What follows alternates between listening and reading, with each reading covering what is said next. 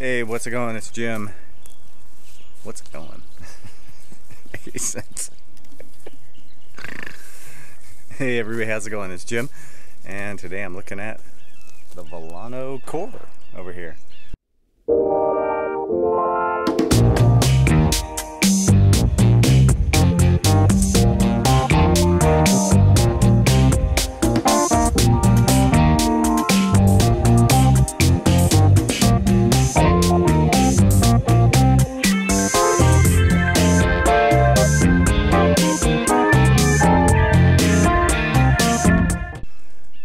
This is a ultra budget e-bike I picked up on Road Bike Outlet, which is the, I guess, the representative or the dealer for Vilano in the US. They're mostly, I gotta show you this. There's a dog over here.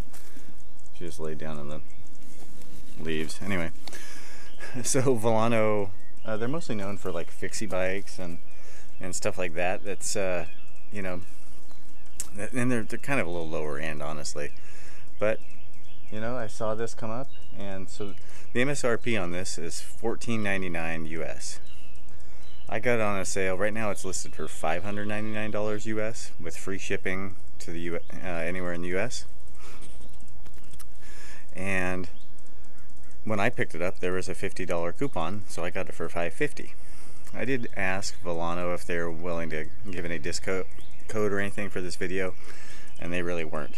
So I'll put the link to that website if you're interested, but we're going to go through some of the specs. I'm going to ride it around. I'm going to do a range test and summarize a range test and then give you a conclusion of what I think. So let's jump into some of the specs. Right off, if you look on the website, it looks like it's kind of a brown color, but here in person it's more of a purple.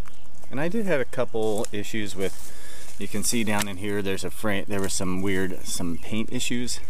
I contacted Road Bike Outlet and they gave me actually a credit back to a $50 credit back, and gave me some instructions on how to fix some of the paint issues. So I was honestly really surprised, being such a budget company and bike, that they were so responsive, and I mean, like, really, I mean, right away. And when I ordered this bike, I think I got it in about 4 days after I ordered it. So it was also very quick. And I'll put a little sample boxing and assembly video that me and my son did right now. Handy dandy tool list. It says you only will need a 15mm wrench, both a flat and a Phillips screwdriver, and some hex keys. So I'm trusting that, but I have some extra tools aside in case we need them.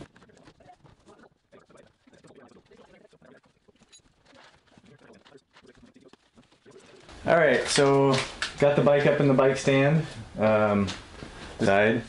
They should have said you need some wire cutters, because there's got these, of course, most of these bikes will have a really heavy duty zip ties on them.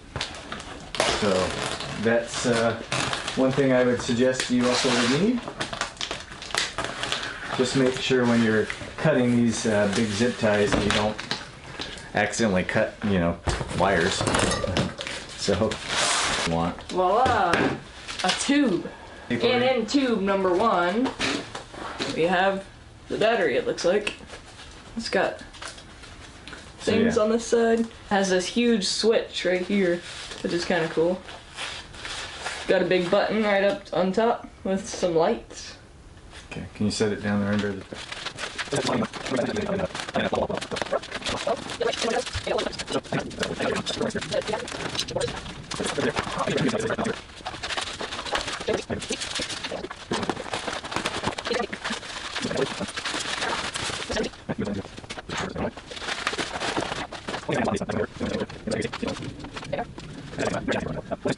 And whoa, man, let's feel that. I don't feel how tight that is. So, ooh. So this is something maybe you a lot of times get on a lower end bike like this. Like, you can feel the bearings are ridiculously tight here in the headset. So I'll probably have to open this up, and it doesn't look like something's quite right here in the head tube. So I'll have to work on that a little bit.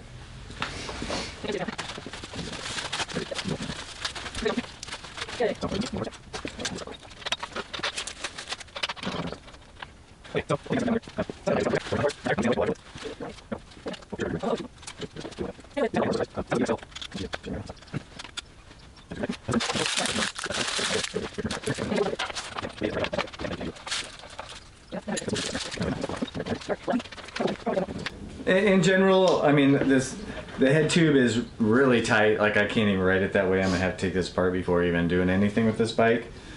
Grips aren't great. I mean, for the money you're spending, didn't expect the world. We're gonna charge up the battery. I'll adjust the head tube, and we'll do some testing on it. But generally, I think assembly, that was pretty easy.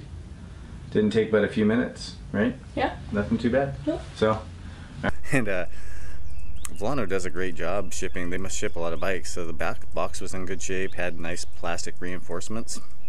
Don't have anything bad to say about it. All right, so some of the general specs. This bike being kind of a simple, more of a simple layout, it only weighed 35.5 pounds. And so it's got a smaller battery. It's a 36 volt 10.4 amp hour battery, so you got 374 watt hours, but it only weighs 5.5 pounds. And I'm going to put the key in here really quick, and I'm just going to show you.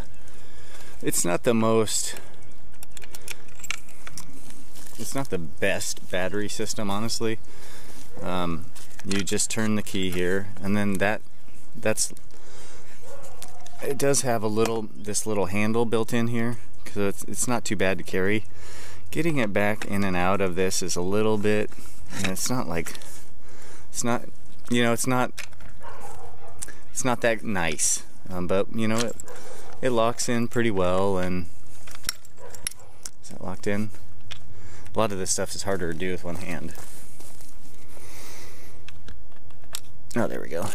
And at least the key comes out, and it seems to be pretty solid on there. Charging port is down here for charging on the bike, and there's enough room. It looks like it really wouldn't hit the crank arm while you had it. And then it's got this indicator on the top. The battery's charged 100%. I don't honestly know. When I rode it on, I had my son do it on a range test already. I couldn't really tell honestly what this battery indicator on here was telling me. So. And I'm gonna flip the bike around here in a second. I'm just gonna go through the kind of the wheels. So we got 700C by 28C aero rims. Kind of a narrow tire. It's a general Chinese brand tire, but though it is a 100 psi tire. Again, you got more of the fixie style with so you can tighten this is a belt drive bike, so I'm going to show you that on the other side here in a second. And of course, these little fancy bits didn't come with it. I just had them in a box, so we put those on. And one thing I thought was pretty cool is it comes with caliper brakes. I've done a lot of road bike riding in the past, and you know, I like caliper brakes. They're really easy to adjust in my mind. Release levers, so you can release some of the tension on the brakes. So when you're taking the wheel off, because as how tight these are, so you just tighten them back down when you're ready to roll. Pretty simple. They're really wide brake lever here. It's like more like a 4-finger brake lever.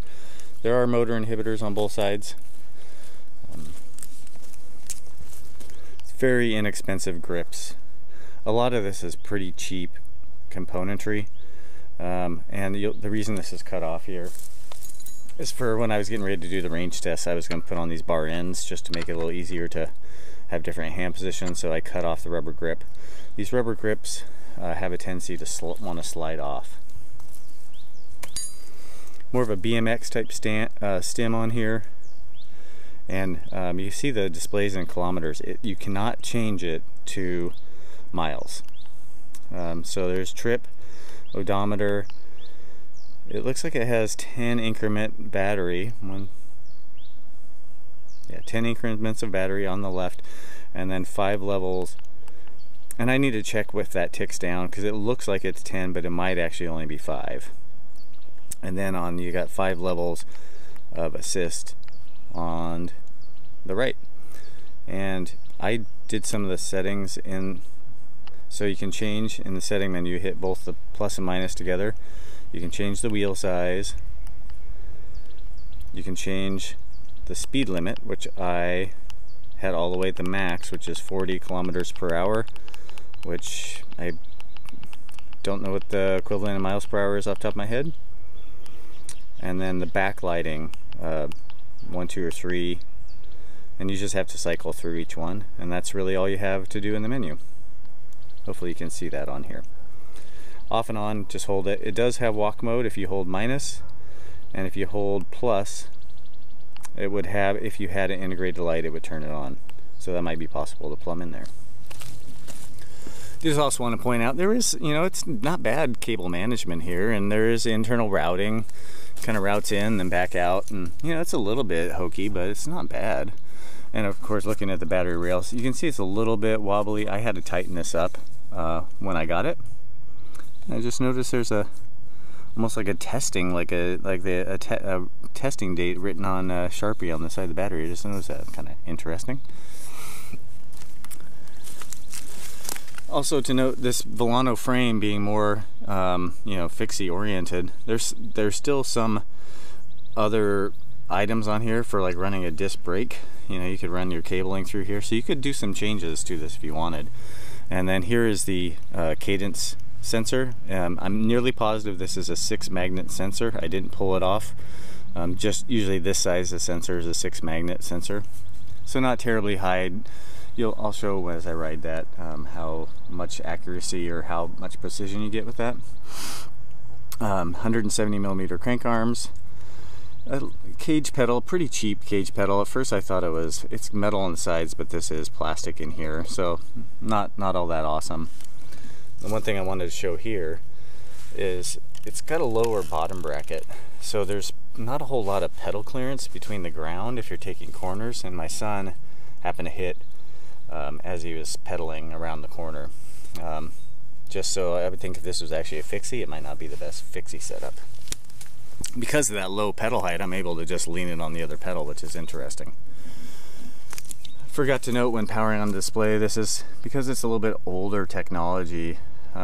So if I paid the $1,500 for this, I'd probably be disappointed, but for $550 I wasn't. But you do have a 2-step on, so you have to power it on here, and then it's up on the display. The charger is just a 2 amp charger, and it weighed 1.2 pounds, really quite standard. And actually you can see the evidence of that scraping pedal that I referred to earlier from a ride I went on with my son. You do have a disconnect here for power if you need to change the back wheel, and it's, if it's more like fixed gear mechanism where you tighten it and you use these bolts to get your chain, your alignment and tightness, and then you tighten down the outer bolt. And it, of course, as you're noticing here, it's single speed belt drive. I've never had a belt drive bike before, so that was part of the reason I thought it'd be interesting. So this says 80 teeth, 80 whatever, so it doesn't really correspond to a regular chain drive setup. But this is a 104 BCD bolt pattern from my measurement, so you could, if this failed, rather than having, because you have to have this to be able to get the belt out, you could just put on a normal chain system. And this looks, I'm not sure if this is a cassette or freewheel single speed gear, but it's definitely one of the two. So that'd be a pretty easy change. This rides like a really high geared single speed well, not a fixie, but a really high geared single speed bike. It's actually a Bafang geared rear hub motor. It's a 250 watt rated. On their site, Vilano says 220 watts, so it must be what the output is coming from the controller. But right here it's 250 watts. It is disc brake enabled or disc brake compatible. So for this really low price point, I gotta turn this way, sorry. For this really low price point, we're getting something that I think you could do a lot with, especially if you're a tinkerer, for not much more than you would spend on parts. You could almost buy this and tear it apart and use it as a kit on something else if you wanted to. I'm just going to go through a few of the specs of the bike because there were none on Road Bike Outlet. There'll be a full list of specs down in the description, but I'm going to go through a few of them right now. So I like to measure things kind of like what I feel is useful. So I did the standover height from the ground to in front of the seat, and that was 30 inches or 75.5 centimeters. I'm just going to say it in inches and I'll put the conversion down in the description. So standover 30 inches. The seat tube height here is 21.5 inches. And then what's kind of odd with this, not that super high of a seat tube height, the effective top tube, which is from your stem kind of a straight line across, was 24.5 inches.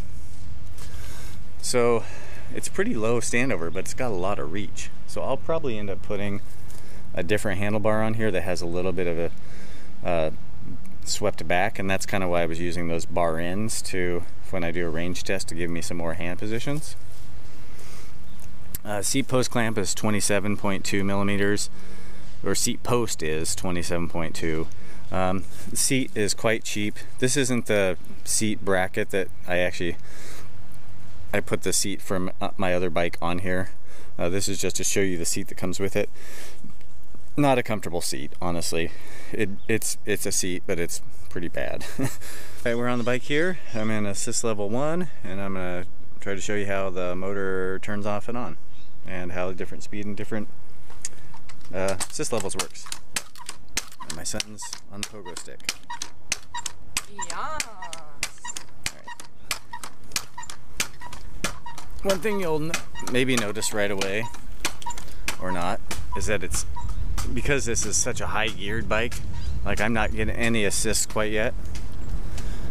Actually, I don't really feel anything at assist level.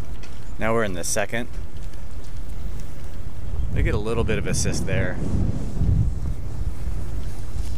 Third. Just a very little.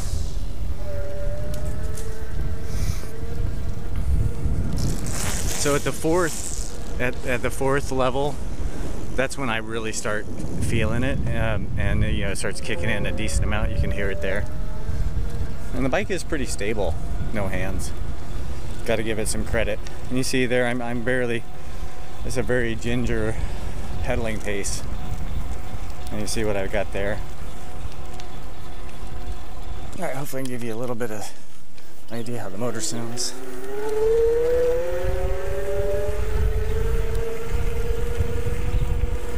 Pretty quiet. Then it's going into the gear 5.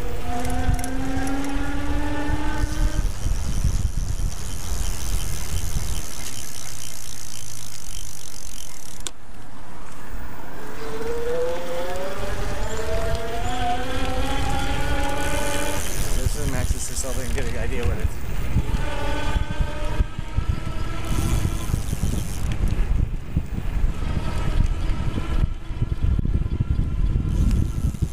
So this is in the high gear.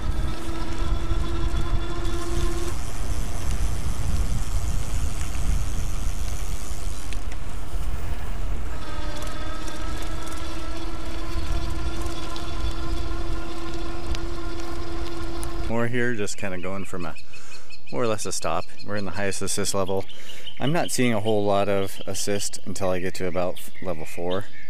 So I'm going to kind of stay in this level 5, just give you a little more idea how it's going and I'm going to basically try to pedal this more or less as hard as I can with one hand.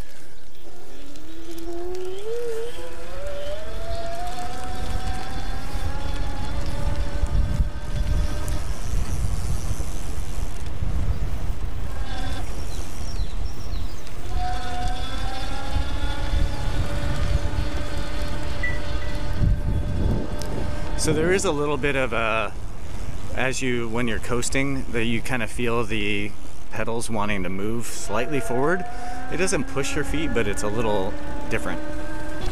So this is about as fast as I would probably cruise without pretty easy effort actually. I think I could do this for a pretty good distance.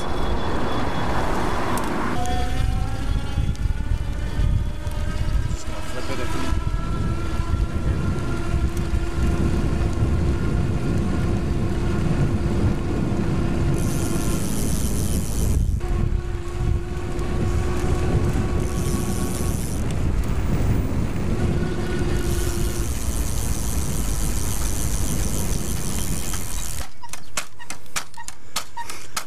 So acceleration wise, the responsiveness isn't too bad really.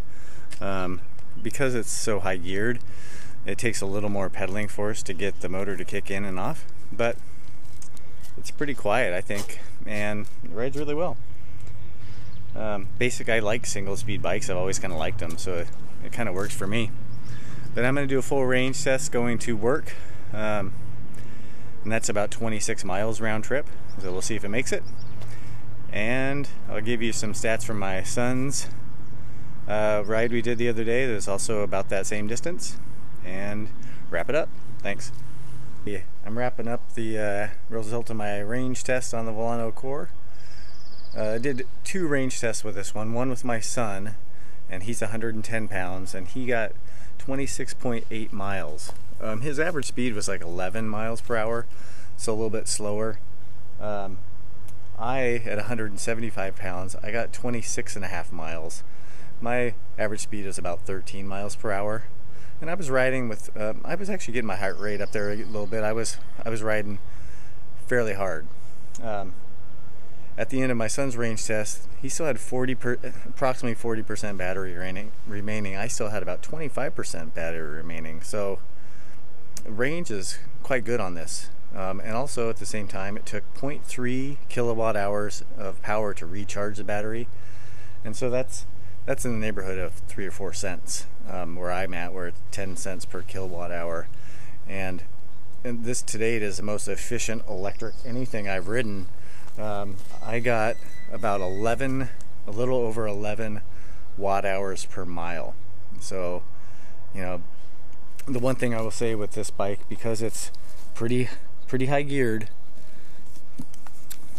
it's a high geared bike, so if you're looking for a really low effort from a riding perspective, it does take a fair amount of effort. It doesn't have a throttle, but it's really easy to adapt to. It'd be a really good bike I think for beginners or maybe people with their first bike, even though as I talked before, the reach is quite, you can see what I did here on the bar ends to give it so I could sit a little more comfortably. Of course, this is my saddle, and I put other pedals on here for the range test. And a couple things I wanted to point out that I thought of when I was riding it.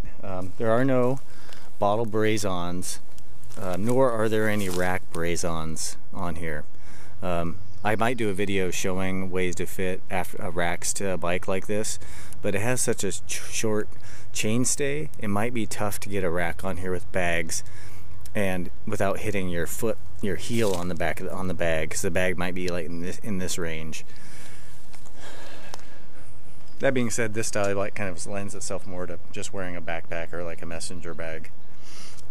A couple other things I did pick up. Oh, and I didn't say, it took me 4.5 hours to recharge the battery at the end of the range test.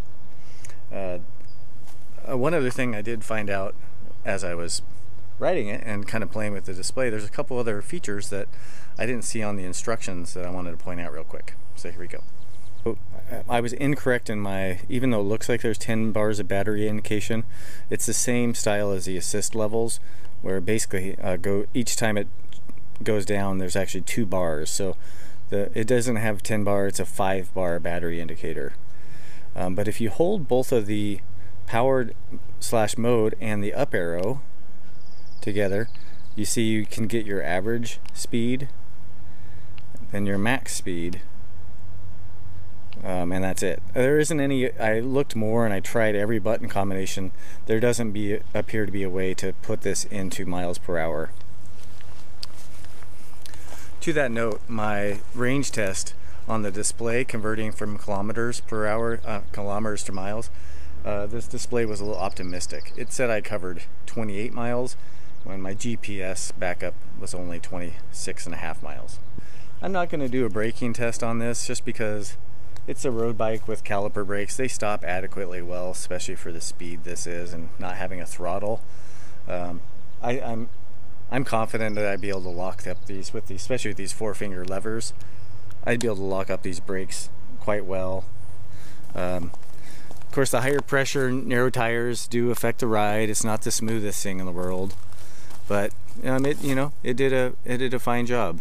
Even though I said this, there are a couple fender attachment points down here behind the cranks, and then right here too. So you could put fenders. There's just not rack attachment points. Having the Seatpost suspension that I use did help a lot on the comfort because these tires are so narrow and pretty high pressure. The gearing, like I've said before, is low. I mean high, but it's for this price of $5.99 US, and I got it for a slight discount. I think they periodically have discount codes. Even if you wanted to use it for parts, I think it's a pretty good bike. I mean, the components you get are decent. Of course, being 36 volt, it doesn't have a ton of power. And on my range test, I broke it into 2 legs. Sorry, I'm jumping around a little bit here. And so about 13 miles each leg. The second leg felt like a lot more effort. So as you get about halfway into this battery, it's not giving you as much assist. But my average speed was only about a half a mile per hour different. So I felt like I was working a little harder, but bike still made up hills. The couple hills I have on the way, they're pretty small, but it was pretty low on battery when I hit the one hill and didn't have too much problem. But I was pretty much riding it exclusively in assist level 4 or 5. Assist levels 1 through 3 help out, but only to like around 10 miles per hour or less. I really would never ride this in anything lower than assist level 4, really. But hope this helps out if you're looking at this bike. I don't know how much longer it's going to be available, so it should be a pretty good deal for anybody. Like I said early in the video, I didn't get any coupon codes or anything from Road Bike Outlet, but I'll put their website on there just in case you're interested. But thanks a lot for watching. I'll go one more time on the bike and show you it. Thanks a lot.